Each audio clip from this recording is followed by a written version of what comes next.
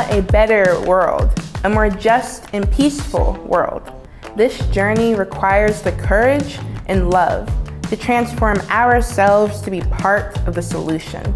Self-transformation begins with knowing who we are, where we come from, and where we are headed. It starts in your home with your family. It starts in your neighborhood with the people around you, your elders. It starts with your friends, your other children, communicating. It all is about working together. It's all about, again, achieving a sense of understanding and compassion, a sense of humanity, a sense of the rights of others, as well as respect. All these things are part of makes a wholesome and a full, mature human being. When we find ourselves, again, only thinking about me, only thinking about when me becomes more important than we've got a problem that is going to be very difficult to overcome. When students are given the opportunity to explore creating an ethical society, what is centered or should be centered is that question, what does an ethical society look like? And when you bring that question into the classroom, that act within itself is transformational. And the reason I'm saying that is because a lot of students experience education with this assumption that they're not in a political space, that they're in a quote-unquote neutral space, and that's just not true. In order to move forward as a country, and in order to promote and protect our democracy, we must be able to look at each other as brothers and sisters in the World House.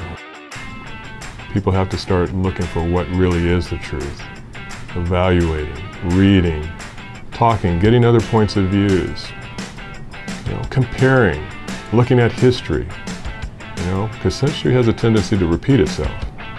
We really do have to put something down that makes us happy and pick up work.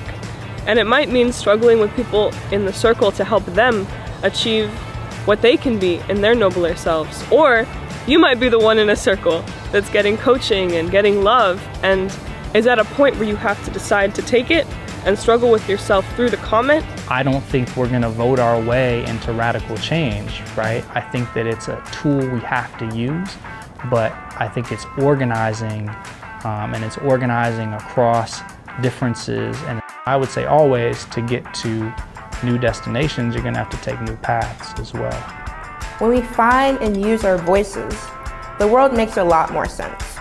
Our actions assist others to make positive change. We unify and bring people together by being more civically active. We learned that self-transformation comes through being civically engaged, and that through our struggles and through our lows and ups, that it really takes being able to step out of yourself and be a part of something bigger than yourself, and that you haven't really made it until you're able to bring someone else with you. We need to be able to think of those around us and recognize that a lot of our peers go through very similar struggles, and that if we're able to step out of ourselves and recognize them, we can really make an impact in our circles and in our communities. And I submit to you that when you look at those who have really been out there working in the trenches, it's been a sacrifice. It's been hard, but they've survived and moved forward and been joyful in the experience that they've been able to make a difference. And making a difference at the end of the day is what it's all about. Improving lives and making places a little bit better than when you stepped into it. This is how we begin our self-transformation. Read your history. Study videos about your history. Talk to your elders about their experiences and views. Create a journal. Write daily about the world and how we relate to it. Speak up often and help others understand history. Be willing to get out of your comfort zone.